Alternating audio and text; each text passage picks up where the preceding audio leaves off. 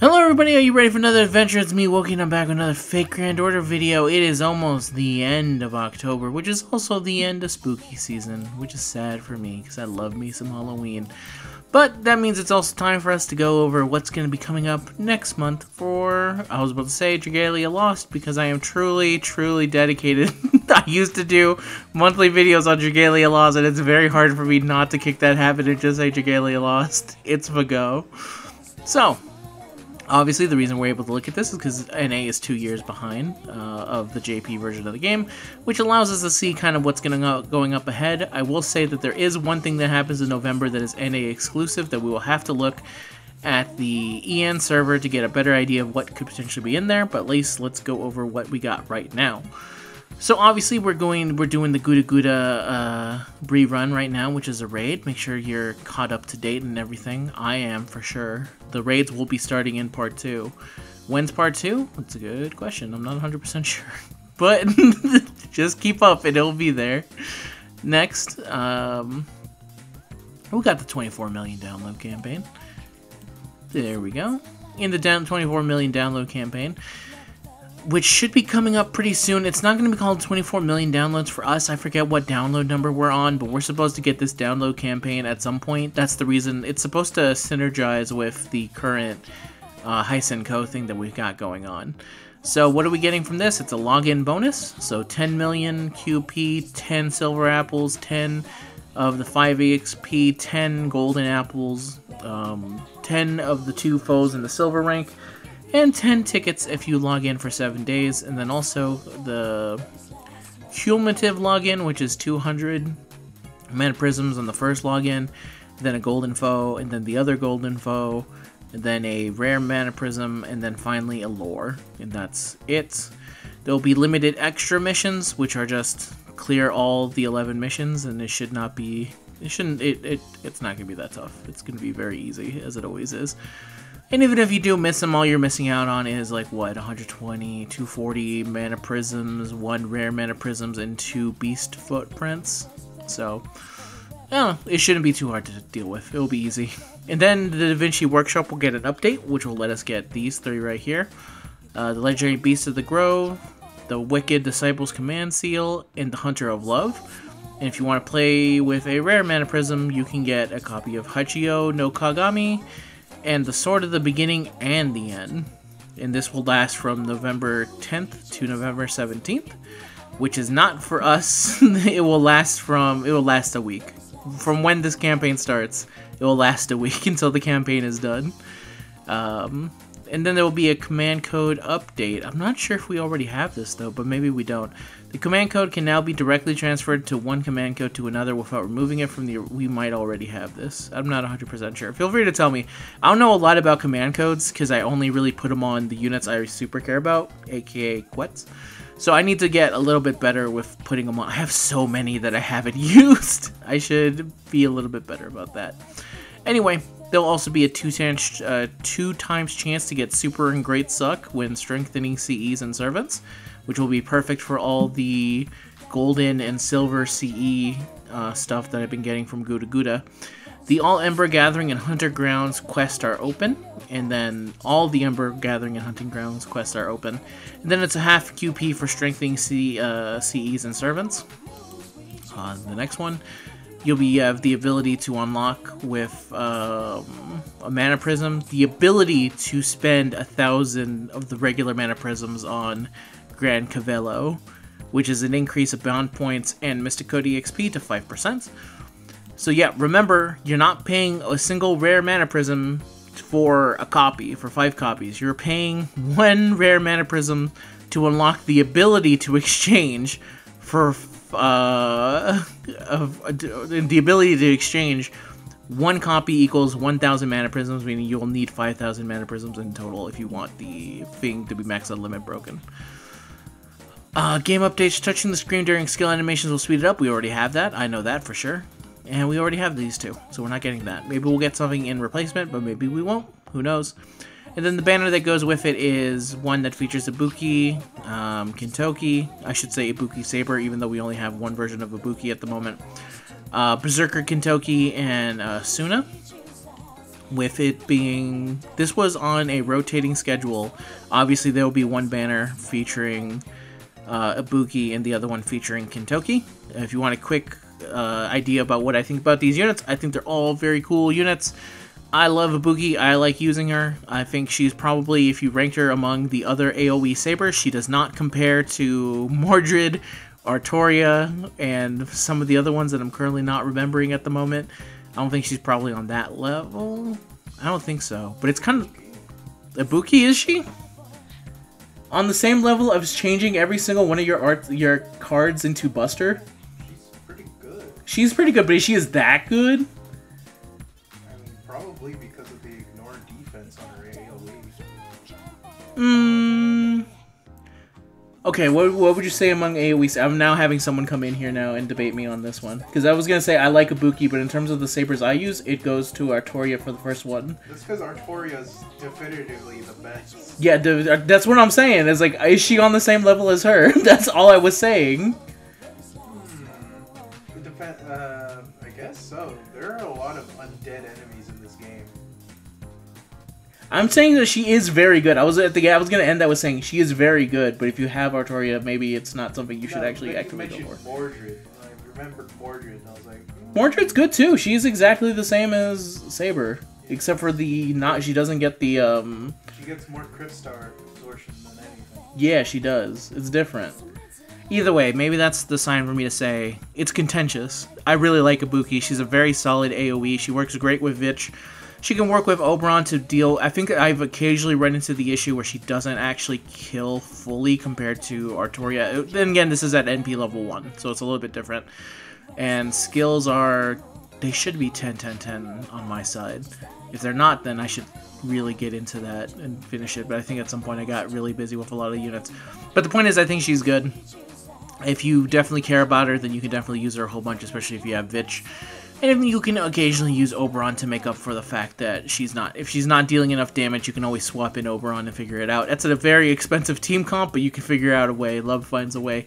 And then we have Kintoki, who my brother says it needs a little bit of strengthening, but he also hits very, very hard. So, he hits very, very hard. I think the only thing he doesn't have is a... and I can understand where this is coming from. It's a very basic... It's a monster strength A+, increase attack 1 time 50%, charge MP 50%, increase debuff resistance, and he's had this since he's released, and I think the only thing they've ever buffed is the Noble Phantasm. But even with all that said, he still does a lot of damage, like an insane amount of damage. So definitely worth having. I always wanted Kintoki, and unfortunately I've never been able to get him. He's a bro, so that's why I want him. And Suna looks like the guy from Persona 4, and that's about all I know about him. Next, let's move on. This is what we currently have, which is the main quest, Clear Aid Campaign Part 2. That's what we're currently going through. 2,300 days has already passed for us, and this is the next event that should be coming for us, which is the Guda Guda Close Call 2021. You need to have cleared Hainkyo. If you have not cleared Hainkyo, clear Hainkyo immediately. Because you're gonna, in general, you should be finishing the story as quickly as you can, because this event requires Hainkyo, and then the next event is gonna require you beating Lost Belt 6. So get on that as soon as you can. Get ready to read a whole bunch and just get through it. This is the next Guda Guda. I'm not sure about the event mechanics, because I never, like I say all the time, I never look up into what the event does, and so it can be a mystery for me when I actually go playing. But there is going to be a free-to-play unit, which is going to be Mysterious Ranmaru X, which is an Avenger. It's going to feature a summoning camp. There's going to be featuring 2 summon campaigns.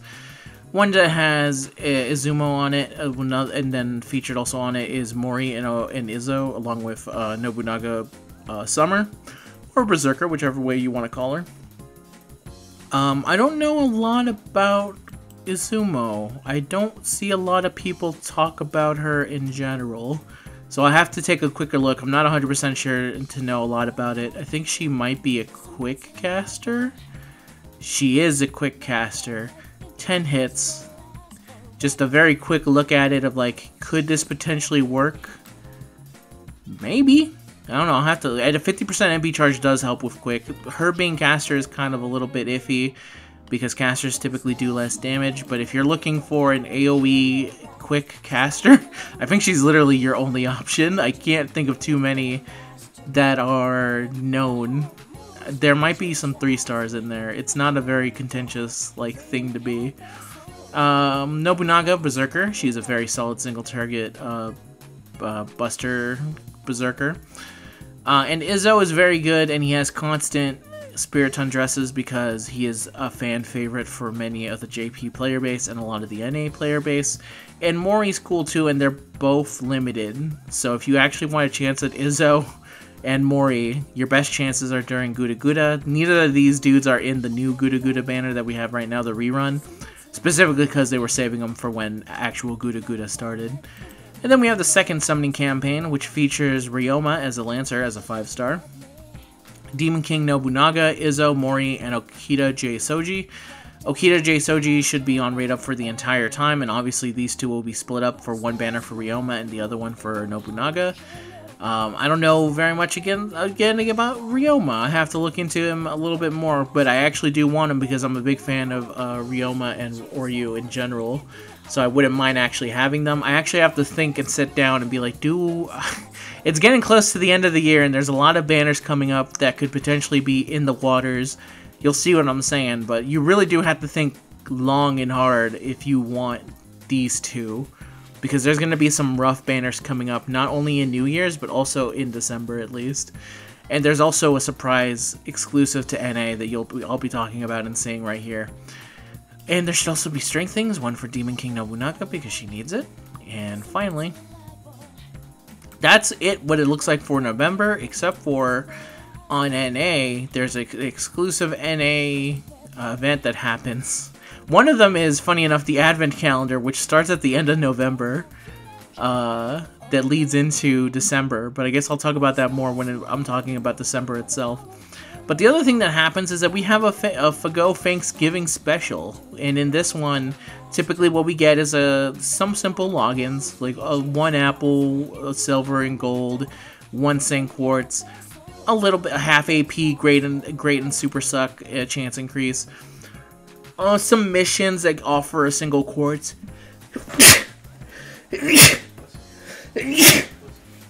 Thank you. Sorry about that. And then a summoning campaign, which features a lot of units, and it's always really, really random who they decide to put on this. If we look here, we can look at some previous Thanksgiving banners and kind of see what they were cooking and see if we can find any through line. But typically, I think there's usually one. No, there's not, because this year there wasn't. There was a Saber, there was a Lancer, there was a Caster, there was an Assassin, and then there was a Moon Cancer. 5 in total, which was BB Summer, Nero Summer, King Asan, Ershgoggle, and Benyenma. And then if we look at the other one, this one had Skahak in it. This one had 7. This one had Okita, Moriarty, Skahak, Reigns, Summer Nero, Jack the Ripper, and Zhang Yu. This one followed the 7 classes for 7 servants following. And then we go to the one that was previous to that one also followed 7 servants. So for some reason, there was a pattern, which was there was 7 servant classes, 7 servants. And then for this one, they just decided 2 from the main, 2 from the other, and then 1 random extra. I don't know if they'll follow that again this year. I think it would probably make the most sense to do 5 again. There's plenty of units this could be. This could be any number of units that you thought, like, hey, this could be a surprise Morgan banner for all we know, to be honest. They could just decide to throw Morgan up one final time before December ends. And that way, Morgan will be featured 3 times in a single year. Which would be crazy, but there's no rhyme or reason for it. At the very least, I can say a Saber will be in it, and it will be a popular Saber. Maybe Gilgamesh will show up. Typically, it is servants who are popular. Not sure if there's a lot of Benyenma fans, but I'm a big fan of Benyenma, so I'm glad that she's on here. King San, obviously, big fan favorite. Any of the waifu ones are always going to be a favorite. Reigns, Jack, Zhang Yu is maybe the weird one out here, but someone has to love that horse, man. And it can't just be his wife.